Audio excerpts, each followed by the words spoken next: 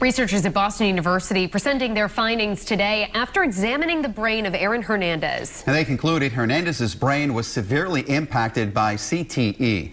Eyewitness News reporter Steve Nielsen has more on their findings now from our control room. Steve?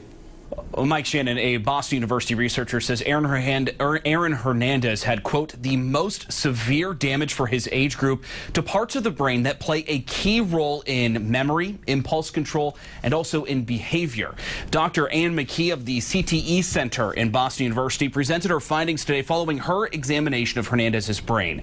McKee says she could not say that his behavior was a result of his severe case of chronic traumatic encephalopathy, but she says he did suffer substantial damage to several important parts of the brain, including the frontal lobe.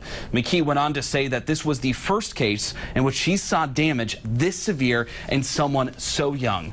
The 27-year-old former star of the New England Patriots killed himself in April while serving a life sentence in prison for murder. His attorney is suing the NFL and also helmet maker Rydell, accusing them of failing to warn Hernandez about the dangers of football.